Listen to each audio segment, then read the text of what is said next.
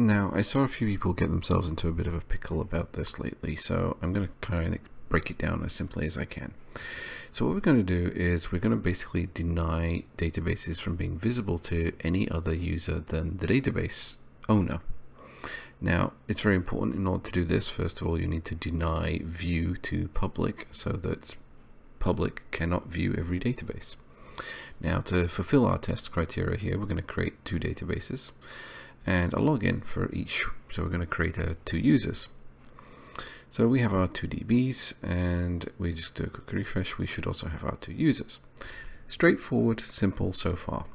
Now, this is usually the part where people start to go wrong. So what we're going to go ahead is use the sp add role members and make DB owners for these particular users. So we're just going to go ahead and execute that. And now what we're going to do is we're going to go and log in as one of those users so that we can confirm that when we view the database or look at the database that we're able to basically see it in the list. Now, I've already forgotten the password, so I'm just going to scroll quickly up, copy this into clipboard, and then connect. So what we've got is we're logging in as user B, and user B, you can see, currently can see nothing. So user B actually can't see database B, which is what we want them to see, despite having the role assigned. Now, you've got to ask the question, what went wrong? Now, we can actually look at this very simply. If we look at the user, we can see that the user is created and it has an alias and all is there. But it's a user and it has a role called DB owner.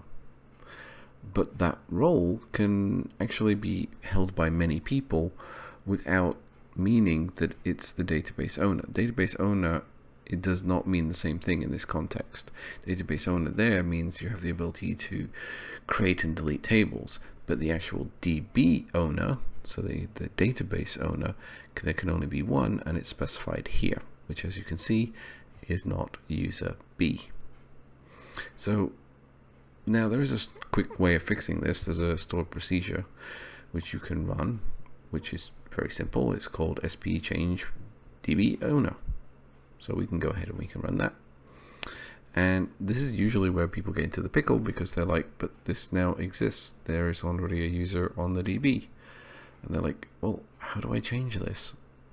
Now, there's a couple of ways. We could obviously manually go in, right click on, adjust the ownership role from the administrator, or I can just simply delete the user 2, or in this case user B, because it doesn't delete user B. User B is still there because it's stored in the master. But in this particular instance, I can now re-add user B to the database, and in this quick refresh, you'll see user B doesn't exist. But if I go ahead and click on the DBO, you'll see that DBO maps to user B. And also if we look at the database properties and go to the file, you'll see that the database owner is now user B. So that has effectively remapped it. And if I go here and hit refresh, because we're logged in as user B, lo and behold, we can now see database B.